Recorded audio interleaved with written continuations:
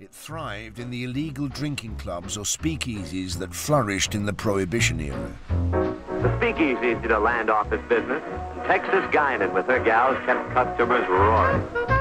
Duke Ellington was the star turn at Harlem's legendary Cotton Club, a few hundred yards from the Savoy Ballroom. The Cotton Club was owned by British-born gangster Oney Madden, one of New York's most influential and violent citizens.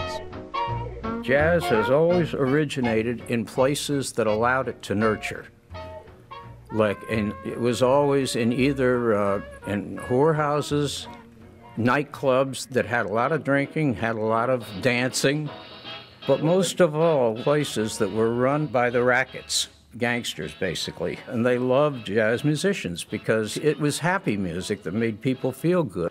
And for some reason, I never knew any jazz musicians that worked in those places that had any trouble with the gangsters at all.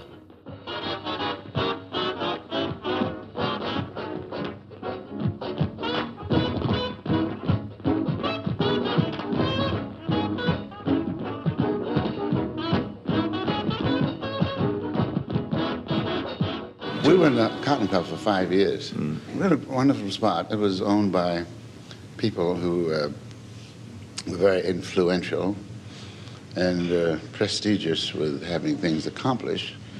And the great thing was about it that when the show on, and they did have a wonderful show, no one was allowed to talk. And some guy would start talking, and the waiter would come over, "Sir, would you please?" And then the next thing, he'd go on, and the next thing, the captain would come over, and the next thing you know, the head waiter would come, and then the next thing, the guy would just disappear.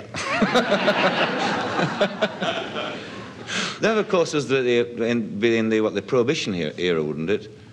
Yes. By that time, yeah. Did you have any trouble with federal agents or anything like that? Federal agent? Yeah? No. No, I didn't. There was never anything left for them to confiscate.